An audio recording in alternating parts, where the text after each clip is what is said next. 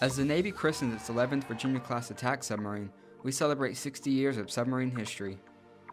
With 54 submarines designed to showcase the Navy's power with Tomahawk cruise missiles, surveillance and intelligence gathering, and mine warfare, submarines will continue to be important in U.S. security. Major milestones in power plant designs have brought nuclear power to the Navy's forefront. For example, the first nuclear-powered submarine, the USS Nautilus, had to refuel after 2 years, but modern nuclear reactors will last 33 years.